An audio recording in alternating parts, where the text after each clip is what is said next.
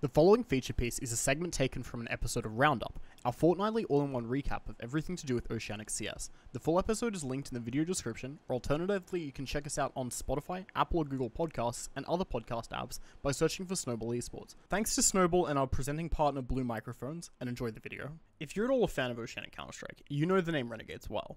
Despite being a North American organization, their deep roots in Aussie CS run far, originating from the signing of the former Vox Eminor roster and taking them overseas and growing them into the boys that we know today. With their next pickup after the departure of their CSGO lineup for 100 Thieves, it seemed that the former Greyhound roster would be due next to compete on an international stage, sending more of our scene abroad for regular competition overseas. That would have been the case if it wasn't for the course of events that 2020 delivered. Stuck home in a scene where the competition is a whole tier below pretty much, Renegades crushed 2020's local circuit. With the brain of Dexter at the helm of the team from the IGL position, they would go on to win all but 3 of the 44 matches they played in Australia during the year. It was a streak that did not go unnoticed, especially by international teams looking to boost their potential for the year ahead. With Dexter being offered a position to replace Carrigan on the Mouse Sports lineup, he has had big shoes to fill.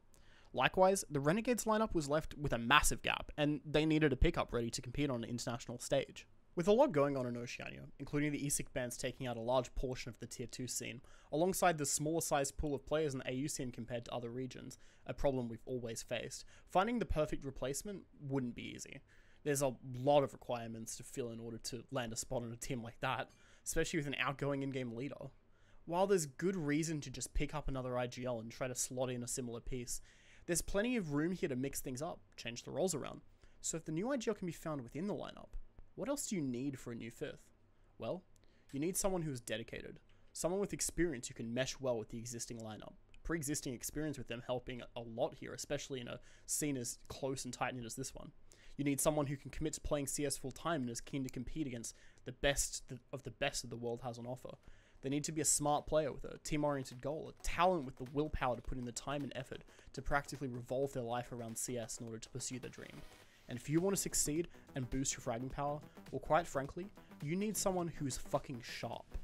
aliStair is that player. To fade. You see 2 trying to hide inside of it, but aliStair has the eyes of an eagle. What is that? And a bow similar to Legolas. He's hitting everything. Fine, Blitz is thinking about it, but now is forced off the angle. What is that from aliStair? No what way. was that? What? That is by far the most ridiculous thing I've ever seen. Meet aliStair Johnston, in-game name simply aliStair, a 22-year-old Australian CSGO player who served as quite the familiar face for many in the local scene. And it's no surprise that he's a familiar face, given the number of star-studded lineups that he's been a part of during his career over the last few years. In order to get a sense of how Ali got to this point, let's rewind a few years just to see how it all got started. Having played at some local landslide events, starting to make friends and build relationships in the scene, the story of aliStair's rise in Oceanic Counter-Strike starts with his first big opportunity, coming together with Steege, Inns, Urcast, and Gratisfaction to form the debut roster for a brand new organization, Corvidae. In a way, it's been weird looking back on these old rosters. I mean, reading these names out loud, you would think of players with an esteemed history in the Australian scene, where 4 of these players would go on to climb to the top of what OC had on offer. But back then, these players were undiscovered talents, eager to make a name for themselves. Cybergamer's main league, CG Premier, being the main focus of the team, a lot of importance was placed on getting themselves at the CGPL Autumn 2016 Finals LAN, with the goal of fighting against the teams currently under the domestic spotlight. As newer players with less structure holding them together, they wouldn't have themselves a set IGL, and actually instead let Inns, Urcast, and Steege just alternate the role of shot calling. But their inexperience wouldn't hold them back for the time being. They were keen to just get in the server and frag. Losing to the top team at the time, Immunity, but then taking wins against Vox, Jam, Ferox, and Trident, they placed well in the online groups and earned themselves a ticket to Sydney for finals. For Corvidae, this would be the first LAN they would attend, and in fact would be the first LAN that Inns would ever attend. aliStair, having had experience playing in local landslide events, was at least a little bit more experienced in this regard, but nothing would prepare them, or the scene at large, for what would come next. Bomb down here as well. So, tense moments here for APOC, a 1 versus 3. We'll see if he can do it. Doesn't manage to land a good shot there, and it is going to be Corvidae. I think someone might have just thrown a phone, but wow. Excitement across the board here for Corvidae, and they're going to come out of Group A in first place. 16-14 against Legacy. Who would have thought? Yeah, who would have thought? Not I, to be honest. I had my money on Legacy for that map. Corvidae, wow, that's something as well. Huge. And I mean, they're really the Cinderella story. They are. It is. I mean, they've come from from the bottom. Now we're here. The whole team's here. Yeah, like I mean, there's still a little bit more left in this. With a 3-0 lead in the groups, including a 16-14 win on Mirage against Legacy, Corvidae would go on to the playoff bracket, seeded up against one of the top teams at the time, Chiefs, an organisation that cemented itself at the heart of Oceanic Esports, and a roster with players like Dexter and Burner UK that have done the very same in our CS scene. And this is where the God Run ended for Corvidae, as they went down 2-0 on Cash and Train.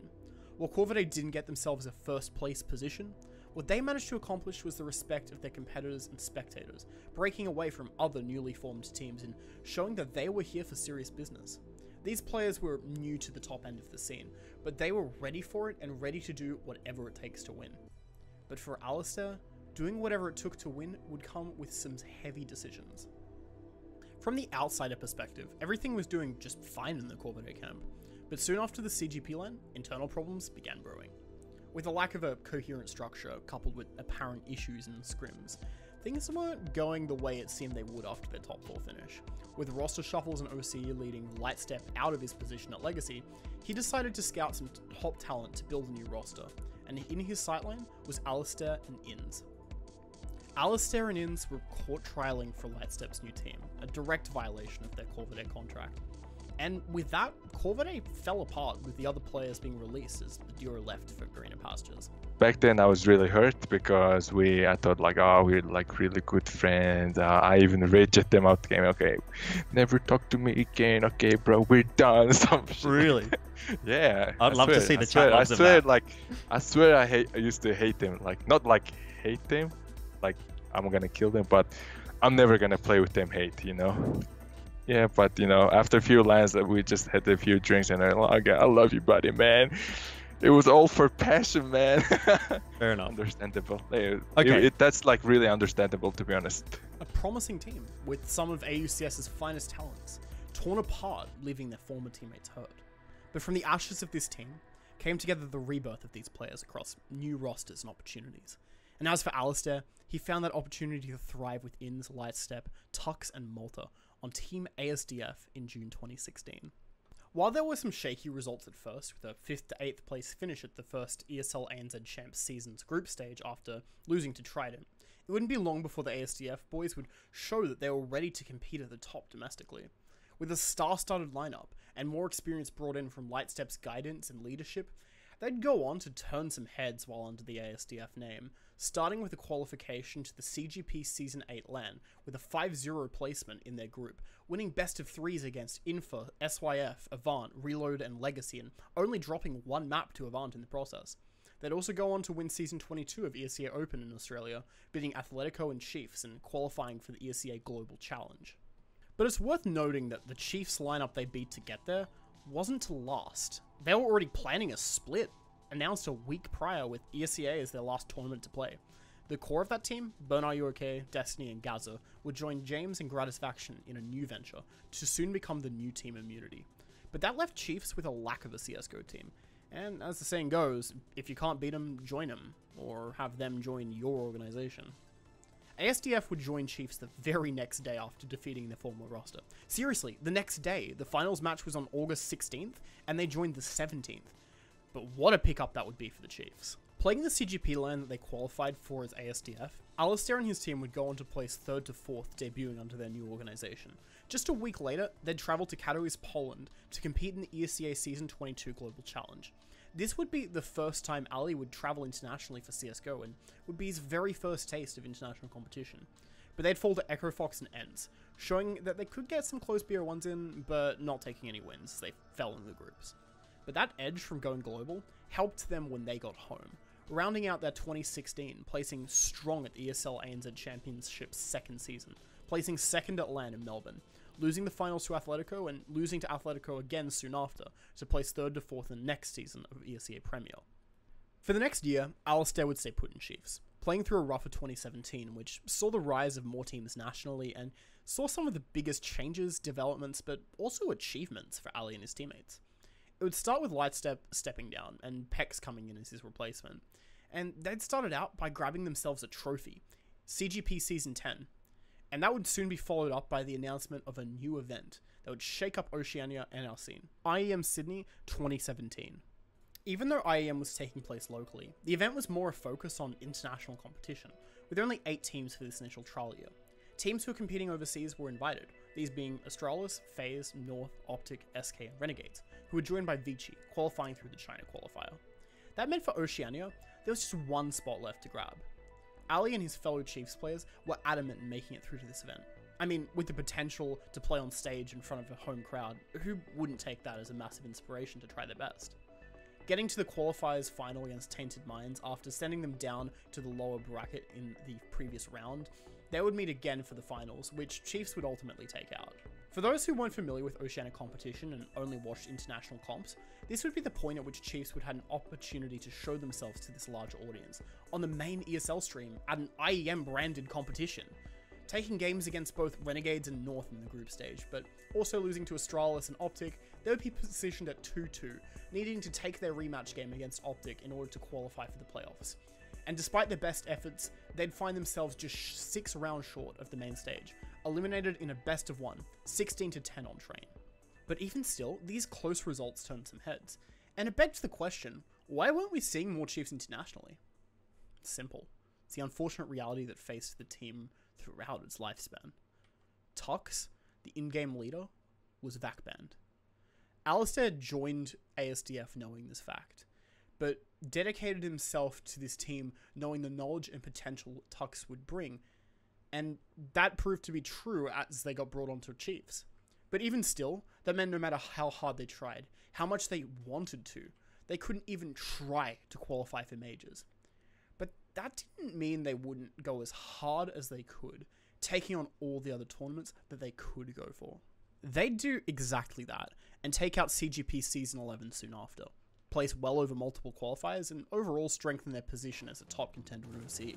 But when ESEA Premier Season 25 rolled around, they'd find themselves falling short of that top position at second, another impressive run short.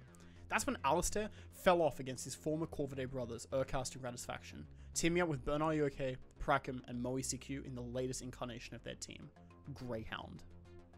Greyhound would soon enough up their rivalry with Chiefs in CGP Season 12, eliminating Chiefs in 3rd place to make the grand finals, showing excellent form after a few roster moves, with Dexter and Dick Stacey replacing Prakim and Moe. By now, you can see the classic Greyhound lineup begin to take its form as familiar names start to come together. At this point, there was no overwhelmingly dominating team in OCE. I mean, Chiefs, Atletico, Tainted Minds all stood up at the top of the scene, but Greyhound were proving themselves in the second half of 2017, ready to stand up at the top 2, foreshadowing their meteoric rise they would have in the following years. It was at this point where Chiefs would have themselves another strong competitor. But for Ali, he kept his head cool, and Chiefs regained form towards the end of the year, culminating in the top spot in ESEA Premier going their way. Once again, they'd qualify for the ESEA Global Challenge, earning another opportunity to play overseas. But it wasn't to last much longer for Ali. Inns, his longtime teammate of almost 2 years now, who had been by his side right from the beginning, would finally be leaving his position in December 2017, moving over to Tainted Minds. He'd play his final official with Chiefs in New York for the ESEA Global Challenge, where roster locks were already in place, but his replacement Texter was already playing with Chiefs, debuting at the CGP LAN at the end of 2017, which they would go on to win. There wasn't much left for aliStair on Chiefs. After 2 years of growth, Chiefs had provided aliStair with a platform to grow and to aim for the top, but for his next move, Ali would be able to claim it. In January 2018, Ali would transfer to Order, joining Liaz, Imagine, Hats, and Sicko. Over 2018, they would go on to fight at the top, right off the bat qualifying for the highest tier tournament Ali would have ever played up to that point, IEM Katowice 2018. While they wouldn't do too much damage here, placing 13th to 16th place, they'd impress later that year winning events domestically, taking out ESEA Premier Season 27 with a convincing 2-0 grand final against Tainted Minds. They'd also placed second in ESL Pro League's APAC division. Over this period of time, Order continued to play in higher tier events overall, pushing Ali to newer and greater heights as the pressure mounted. It helped that alongside the growth of aliStair's skill and knowledge came the development of the scene at large, with more investment being put forth into the region overall, including seeing bigger sponsors, invest in organisations, and ESL continuing to expand their efforts in the scene with the continuation of MDL, ANZ champs, and opportunities to play Pro League, as well as the annual return of IEM at Kudos Bank Arena, providing opportunities for players to play in the same servers locally as some of Counter-Strike's greats. OC was less of the scrappy, undeveloped scene from years past when Ali first picked up the game. Speaking of Sydney, aliStair would return to the event for the second year in a row. They'd qualify through the closed qualifier and join Greyhound, Chiefs, and Legacy, playing at the event, with the total number of teams doubling to 16, and with further qualifiers being run internationally to fill out the other slots. Here, they'd go into 2-0 Legacy in the lower bracket, and take a map of Cloud9, but ultimately bow out regardless, putting up another good run, but not quite getting there in the end. What would happen that year, though, would be Renegades, a team mostly made up of Australian players, coupled with an American and Norwegian, making it through to the quarterfinals and playing on stage in front of their home crowd, just narrowly losing to Mouse Sports. A game that would change the perception of what many thought possible for AUCS. A game that brought our entire scene together as an entire crowd cheered onward, watching Nifty drop 50 on Inferno. A game just barely lost, down to a single 1v2 clutch that went away on train. It's not something you can attribute to statistics. It's absolutely something underneath, more symbolic in nature. But I firmly believe that event, and that run, and the months and years that followed, is when Australian CS had finally matured into a scene that could fully develop a multitude of international-ready players and teams. Greyhound, a team that many were watching with ever closer attention following this year's IEM, would perhaps become the team most inspired to rise above the shackles of Oceania and close that gap. Having gained international attention through defeating SK in the lower bracket and for Dick Stacey's tongue-in-cheek interviews, they would become the best our region had on offer in the next year and a half. As for aliStair, he too began playing internationally more regularly. After IEM, Order would continue strong placements over that period as well, going through 2018 with top finishes at a multitude of events. But in September, a huge period of change was about to take place for Order. Inns would make a return by Ali's side, trading Sicko to Tainted Minds. But a few short weeks later, an even bigger change would take place. Liaz would be joining Renegades in North America, leaving Order and being replaced by Zeph, where alongside Ali's former teammate Gratisfaction, he'd play with JKS, Azur, and Jacob. Two talents were scouted to go straight to NA, a massive move that sent shockwaves through the scene, leaving every talented player aiming to be next. And Ali was ready to show his worth, aiming to be that player. Playing ESL Pro League against international teams at the end of 2018, starting 2019 off fresh by winning MDL, winning ANZ Champs Season 8, Order was looking strong. They would just miss a slot at IEM Sydney, which Greyhound would take as the number of Oceanic slots lowered to just 2, one of which came from ANZ Champs results. Regardless, they'd go strong in almost every tournament they played, consistently placing within the top 4 at almost every domestic event that they would play. Over that year, the re-addition of Inns would prove to be a strong one as Order went on a tear throughout 2019. So strong, in fact, that he would be scouted to join Greyhound, replacing Urkast, who would be heading home to Mongolia as his study visa sadly expired. Urkast would play his final event with the squad at the Starlighter Berlin Major, which would also play host to Renegades, making it through to the playoffs of a major, the first ever accomplishment of this kind made by an Oceanic team. They would make a lasting impression on many, including the owner of esteemed North American organization 100 Thieves, Nadeshot, who would acquire the team from Renegades soon after. This massive move up would mean that Renegades, looking to keep their Oceanic fanbase, would be scouting another team from our region, and at this point, it was clear that Greyhound were their target. In January 2020, Renegades would sign the Hounds, but soon after, Dick Stacey would leave, citing eye issues as his main reason for stepping down. Once again, this roster looked over towards the second top Oceanic team, and sought out Hats, another one of aliStair's Order teammates. Throughout the year, Order would consistently place within the top 3 at every event they played. But with Renegades now at their peak, they couldn't climb to the top, and would place second to Renegades at every turn at 2020. With various roster changes leaving the roster of Valiance, Ustillo, Ricky, Gyra, and aliStair, Ali was left as the longest remaining player within the Order organization.